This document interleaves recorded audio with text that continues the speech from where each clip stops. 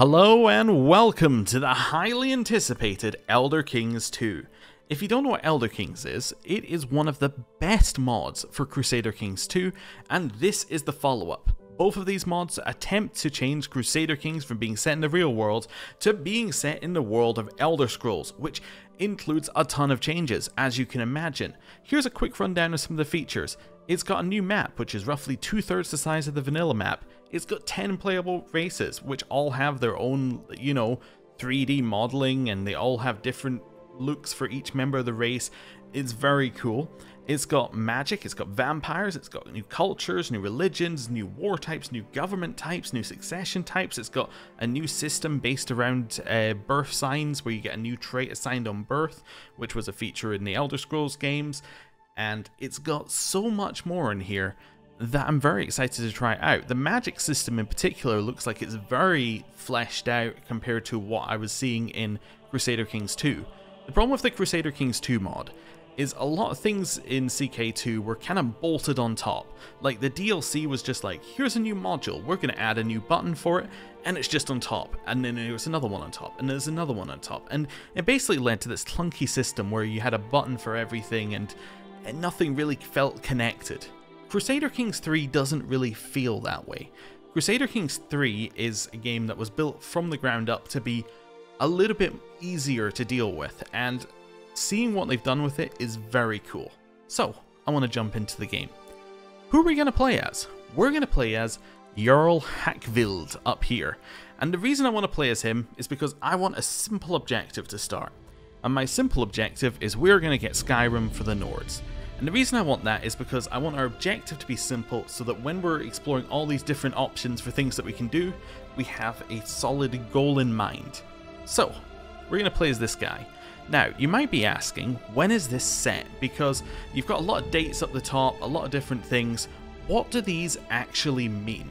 Well, it's difficult to answer that question because there's a lot of conflicting lore in Elder Scrolls, because effectively each game adds a new ton of lore on top of the old lore, and not all of it matches up. But here's what I could find.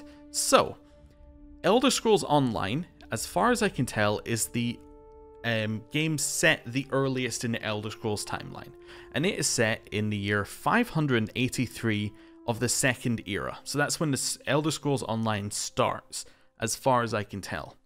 We are in the year 450 of the Second Era, so we're set like 100 odd years before all of that happens. So at the very minimum, we're before all the games by about 100 years.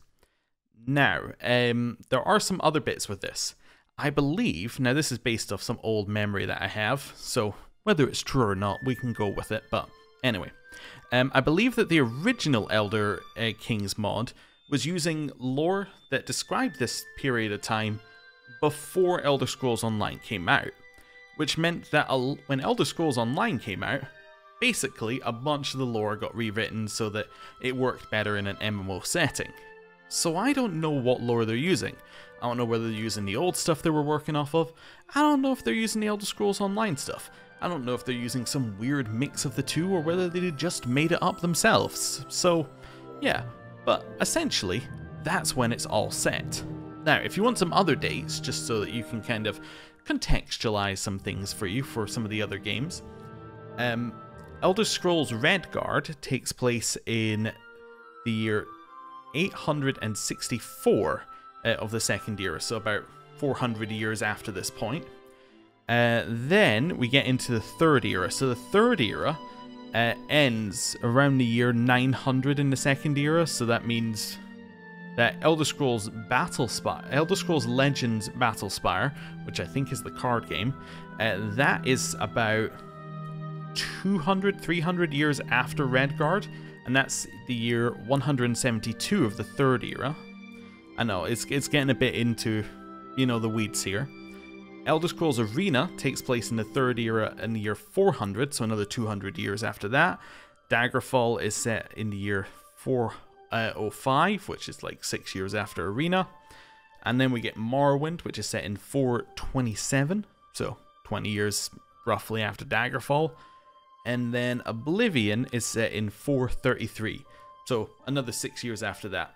So effectively, what we're looking at is there's about a 1,000-year gap between the events that are happening here and the events that happen in Oblivion. So that should give you a rough idea of the timescales that we're talking about here, which weirdly doesn't actually take out a lot of the characters from still being around in that time, because we still got elves and things that live for a very long time. So some of these characters might be recognizable. But anyway, yes, we're going to be playing as Jarl Hackvild, who I'm fairly certain won't be around, because I'm fairly certain that Nords do not live that long. Anyway, Hackvild is no sheltered prince, having lost his father and birthright almost 2 decades ago to the Jarl clan. Serving his uncle Engar in Helgen left him ample time to grind his axe into dust and then some. Having succeeded the avuncular throne, he is now chomping at the bit to return the hold to his Nordic hands. Considering he enlisted the support of Whiterun against the marauding orcs, and his capital is a solid place from which to attack or retreat to, his dream is within reach. One can never be too careful, as the Orzammar are ruthless and fell enemies ready for anything. Will you overcome their defences to chase out Moloch's children, or will you watch as Hackvild crashes against orcish might? Well, we'll just have to find out, won't we? So, I'm going to turn off Iron Man there, and let's jump in. So, the first thing that we're going to see is that there are a few new buttons, as well as the new loading screens. There are a few new buttons around the place, which basically lead to some new mechanics. The main button that you'll probably notice over on the right is this one, the Council of 8. So the Council of 8 is a new mechanic, basically showing that the different religions are kind of linked, right? And there's going to be a leader of the Council of 8. And that, I believe, is based upon whoever has the largest religion, which is a member of the Council of 8 religions, when the leader dies. As far as I'm aware. Although I haven't seen it happen yet, but I'm sure it will. So you see here we have some different chapels here, and you've got the Imperial Cult, you got Breton Rite, you got Redguard Creed, and you got the Nord Pantheon. And basically all of them are different religions, but they're all part of this same Council of 8 faith group, essentially. So that's something here. And then the Council of 8 has different rules that go with it. Like, if you are a member of the Council of 8, these are things that apply to you. So, for instance, I was talking about leader choice. So, each chapel takes its turn at being leader of the Council of 8. A new leader is designated when the head of the faith of the leader dies. Only faiths with an existing head of faith can be chosen as leader of the Council of 8, and it's chosen by whoever has the largest faith. So, that's one new mechanic. I'm assuming that's not going to be too relevant to us immediately, as we're kind of working on a lower level, but, you know, it's a new button, so we got to explain what the new button is. You may also notice down in the bottom right, we have this button. So we now have the concept of astronomy. Now, astronomy tells you what the active constellation is, a new moon, and all sorts of things. Now, I believe that this is relevant for the Khajiit down here, because they can be born under certain moons, which I believe gives them certain appearances and may also affect opinion and things. It's kind of a Khajiit thing, as far as I'm aware. But that's why that's there. The constellation is relevant to us. So, if we have a look at our Jarl here, you'll see that he has a new trait. This trait, the ritual.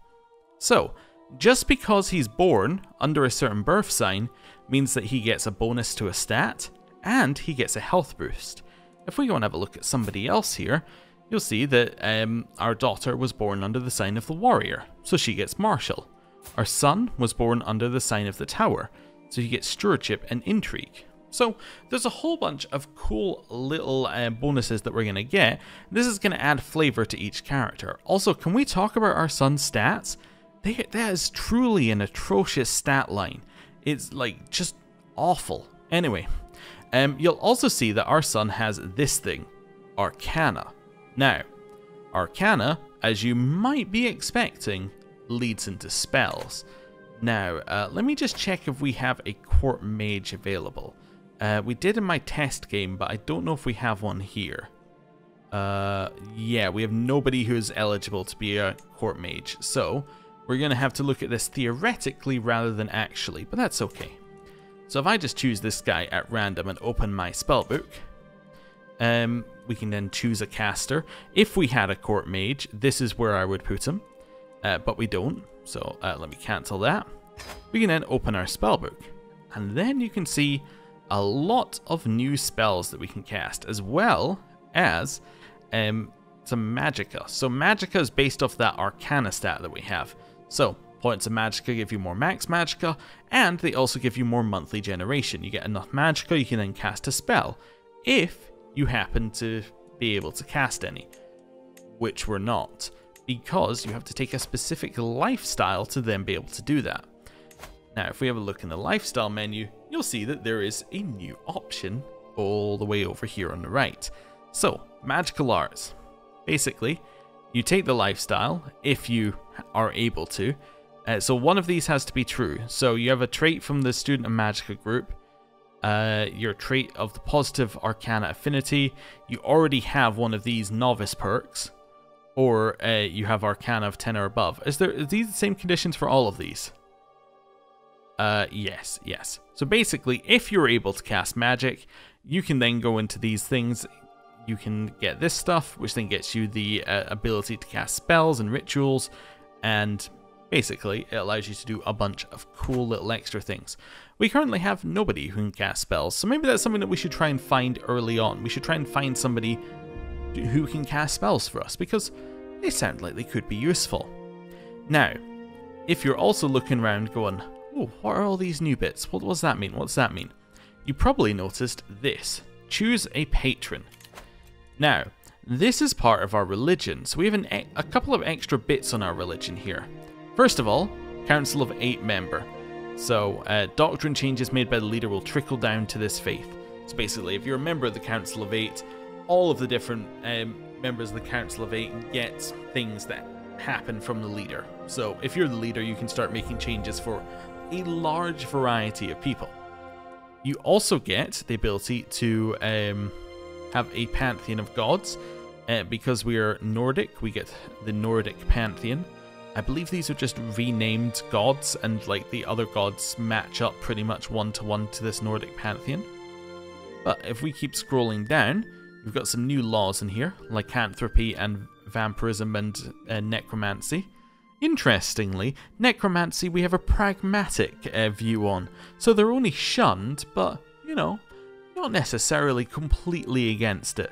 Unlike, you know, if you turn into a werewolf, that's straight not allowed. If we keep scrolling, you can see we've got some other stuff. So you got Daedric doctrines. So I believe that, I'm going to put this very simply, and it's not correct, but you get the idea. Basically, in Elder Scrolls, there's like a list of good gods and a list of bad gods. Good gods are going to be like this list up here, essentially. And then the bad gods are these guys down here.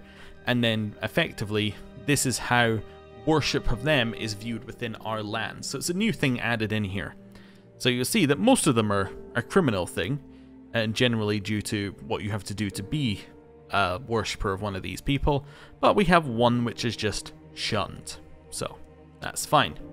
And then we have our virtues and sins, which are mostly the same as the base game, except that they've got different pictures. But anyway, as part of our religion, we have a new thing. So fervor has a fervor equilibrium. So instead of your fervor just being constantly high, I believe this is going to be similar to dread in the base game, where basically you have a value for it and it's going to trend down towards that value or trend up towards that value based upon this equation that you can see on the screen here. So that's kind of new. But you also have patrons. So we can choose to have a patron god. This is kind of like our favorite of the pantheon, and these all give us a benefit. If I click here, actually, we can get rid of the lore and instead get, here's what they give us.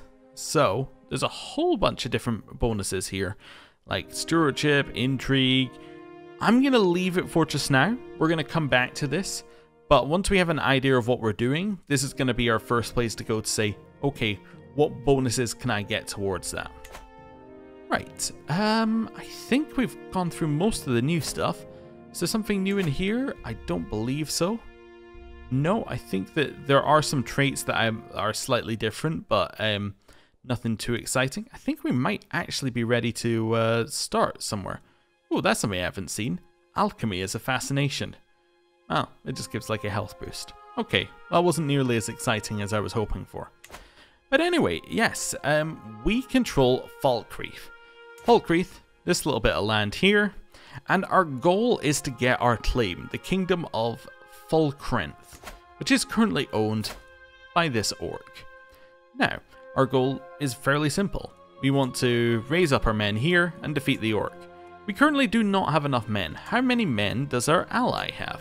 Our ally has 3,000, so what we're looking at here is our 900 plus our allies 3,000 versus the orcs 3,500.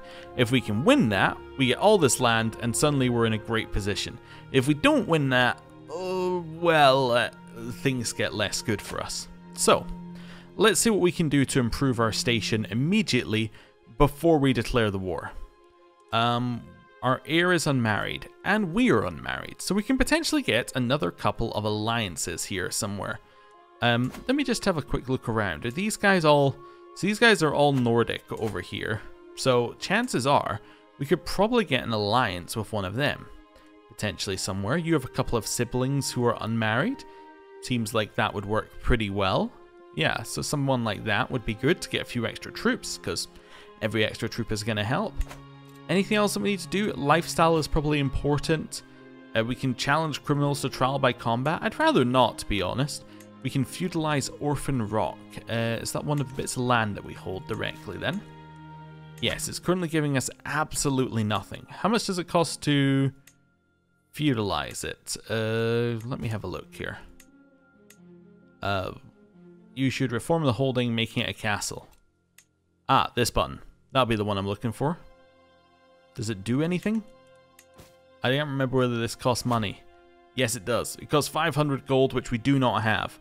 Well, in which case, I'm going to accept the 5 troops that I get from it, being our only reward, and move on with my life. Right, let's have a look at our lifestyle trait here. So we've gone very far down the learning tree. So we've got our wards can gain additional skills, we don't have any. Different culture opinion bonuses, different faith opinion bonuses. Cultural fascination progress doesn't matter because we're not the culture leader, so I don't believe it matters whether we have a bonus to this or not. It would only matter if we were the culture leader.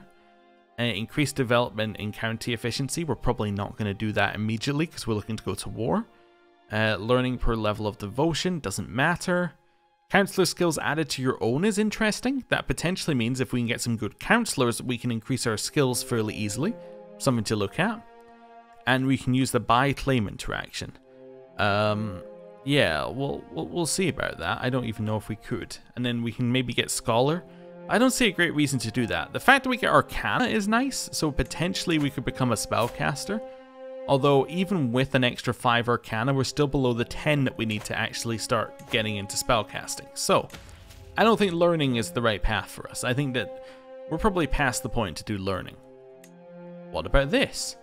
Well, if we look in Marshall, we've actually got new stuff in here. I didn't know there was new stuff. You see, I was saying this earlier, that there's going to be a whole bunch of stuff that I haven't found yet.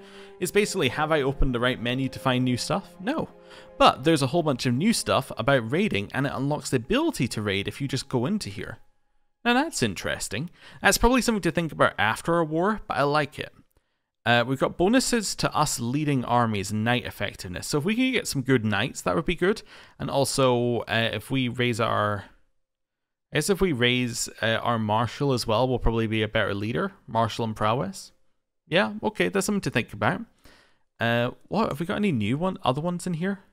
So there's nothing new in there. Is the new one only in martial? I think it probably is. Yes. So there is only one new one. Explains how I missed it. Anyway, so I think Marshall's probably a good place for us to go. Yeah, if we take an advantage bonus, that'd be good. Let me just raise our army and have a look. So I don't really want to raise our army, I just want to look at the commander screen. So currently we are our best commander by a significant margin. at 24. So we should probably work on the assumption that we're going to be commanding our armies. So maybe if I choose the chivalry focus, gives us more prowess, gives us more advantage, so we'll be even better leading armies. That seems like a good idea to me. So, good first start. Anything else in here? We can hire a court mage. No, we can't. We have nobody who's eligible. We can hire a court physician. We could. Court priest Headache would probably do fine. I appoint you to the job. Seems like a good thing if we're about to go to war. We need to set up our council. Is this our best possible council? Probably not, because our marshal has 3 marshal. We could replace our marshal with Bori. Now, you are a powerful vassal, so we do, in theory, want you to be doing a job, just probably not that job. You could be our spy master. I mean, you're not good at it, but you are better than Landman Yorn. What's Landman Yorn good at? He's good at chancellorship. Okay, so he's better than our chancellor. What's our chancellor good at? Our chancellor's good at intrigue. Well, you can do intrigue. What are you good at? You're good at nothing. You only have 37 troops. You're not powerful. Let's get rid of you. Replace you with Bori. Bori's going to run this job. Actually, we could potentially replace it with our daughter as well. Although she's our steward. Alright, I replace you with Bori. Yes, that's fine. I'm then going to swap my Chancellor and Spy Master, because this seems like a very sensible thing to do. Yes, because they're better at each other's jobs. There we go. So all of this is increasing our stats as well. Are you my best steward? You are. Okay, well, good job, player heir. We'll leave everything where it is for just now. We should have more troops than we had previously as well, because we have a new marshal who has more stats. And our martial stat is now much better as well because of learn on the job. We get an extra +2 there, which increases our levy size even more. All of that seems good. Right, I think we need to get some marriages going. Let's get our Jarl and see who we can marry. So we saw in Winterhold that you've got a couple of unmarried siblings.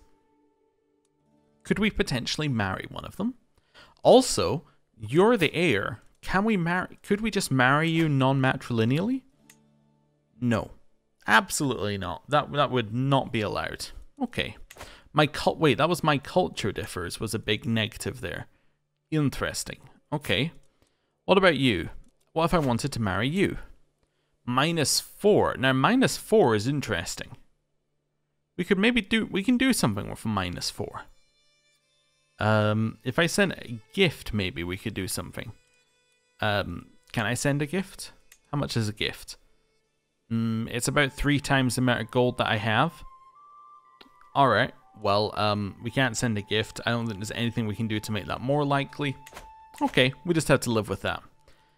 Let's continue looking around, see if we can find anybody nearby. Now, you have a bunch of daughters. Are any of them unmarried? Yes. Princess Birdgrid is unmarried here. That seems good. Yeah, potentially we can get an alliance with Eastern Skyrim there. That's 4,600 troops. That would be a good alliance. Let's see if you will accept a marriage. No, you have absolutely no interest because they're marrying down. Oh, what level title are you? You're the High Queen. So you're actually an Empire tier title. That's why she's so against it. Okay. Do you have a kingdom underneath you? No, you have a bunch of dukes underneath you. None are particularly powerful. Okay, cool. We'll leave you alone. How about the rift over here? You got 1,700. I suppose, actually, you know, an easier way of doing this, instead of clicking on absolutely everybody on the map, why don't I just do this and then just click Alliance Power? Let's see what it says. So potentially I could ally with the Imperial Guard. Now, they seem pretty far away to me, and yeah, this doesn't really seem like the right thing to be doing. So let's maybe not go with them. How about you? Dawnstar.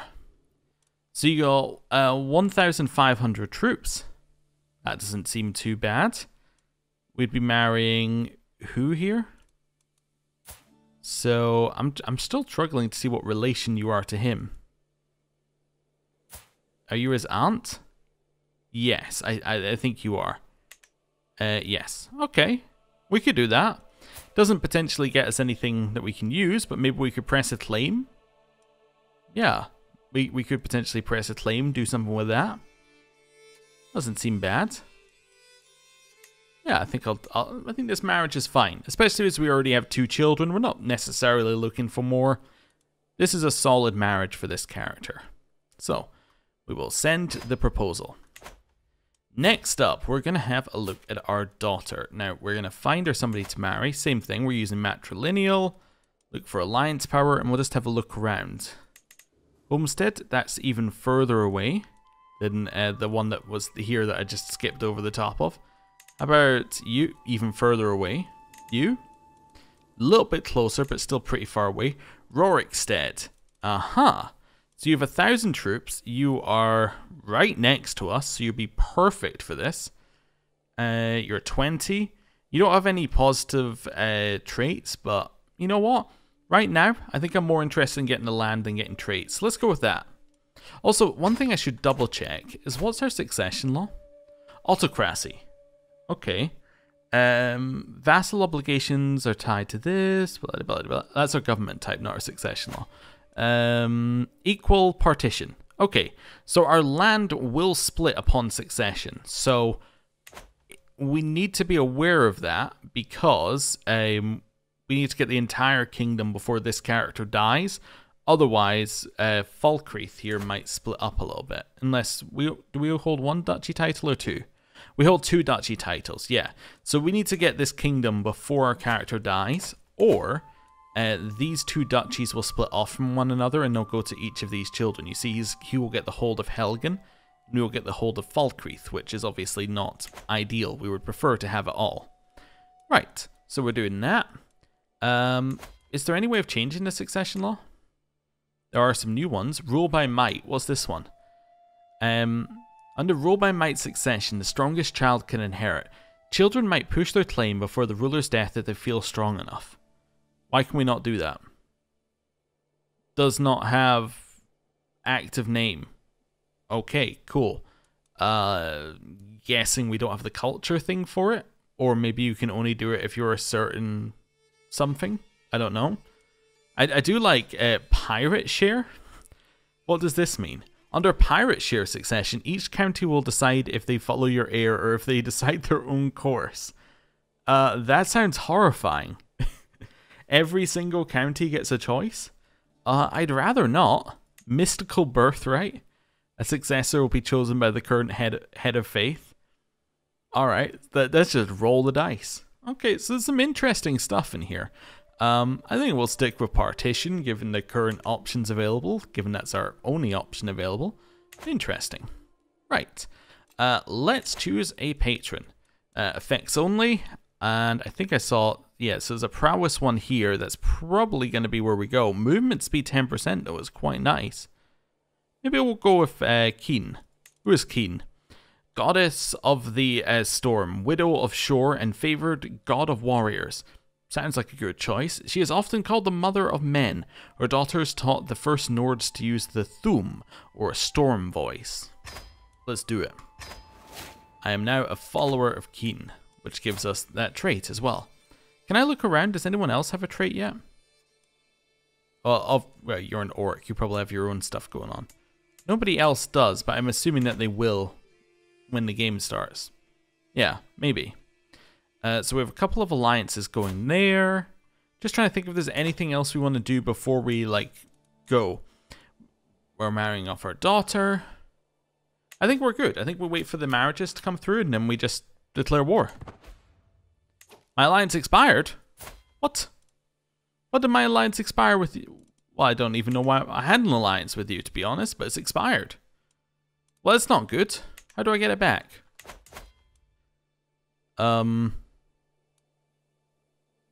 I cancel the betrothal immediately and betroth my daughter to him. Well, that doesn't help because he'd say no. Okay. Well, that's less than ideal. Well, at least we formed an alliance with you, Rorikstead, so that's an extra 1,000 troops on our side. Okay, so we're now like at 2,000 troops. You? It's an extra 1,600, which puts us at about 3,600. Almost exactly the amount he has once we get an extra 200 troops from the amount that we raised from raising our marshal. Okay. Wedding celebration. With my marriage to Lady Lydia, the realm expects us to throw a suitably extravagant wedding celebration. It is well within my right to collect a royal aid duty as part of this, but some may consider it tasteless to levy an extra tax during a time of jubilation. Yes, it is tasteless, but I need it for the war. Wedding feast. And with the blessings of Debella, I now declare Hackfield and Lydia to be newlyweds. The crowd cheered and made a line to congratulate both me and Lydia in our new adventure. After that, the crowd started packing up and making plans of debauchery, for a great feast was given in honor of our newly placed arrows to the knee, as it was customary. Okay, didn't expect to see the arrows to the knee meme already, but sure, why not? New Life Festival. Guests are gathered around the New Life Tree, lords and ladies from the near and far reaches of the realm.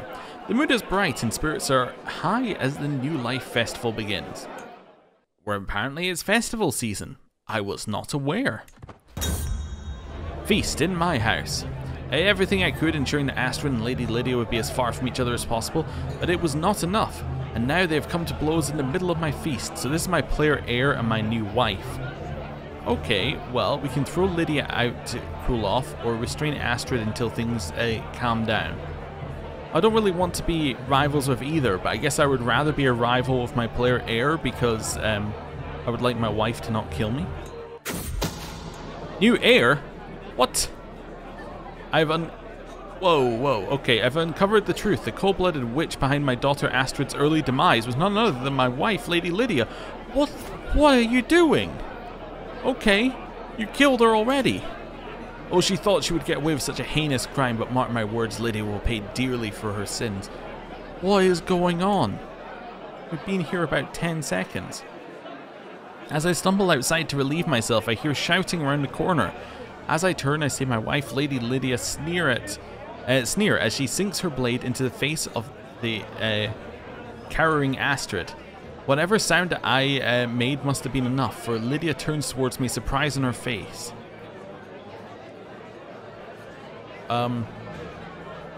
Obviously I'm going to reveal the secret. You just killed my daughter. Jarl Hackfield of Falkreath has exposed a most gruesome secret. My daughter Astrid met her early death at the hands of my wife, Lady Lydia. That hysterical witch better sleep with one eye open. In one way or another, she will come to regret this bitterly. I swear it on Astrid's grave. I guess we'll imprison her. Outliving a child. Astrid has been murdered. Oh, yes, I am aware. We've been told many times. O kin, how could you do this to Astrid? If I have sinned, why did you not punish me instead? So she's dead. And my guests have left the feast. Okay. Well, on that bombshell, I think I'm going to end the episode there. Thank you for watching. If you enjoyed the first episode of the series, please consider liking, commenting, subscribing, all that sort of stuff that everybody tells you to do, because it really helps on the first episode of a video, and it helps with search ranking and all that sort of stuff. So, thank you for watching, and I will see you tomorrow for another episode of Elder Kings. Thank you for watching. See you next time. Goodbye.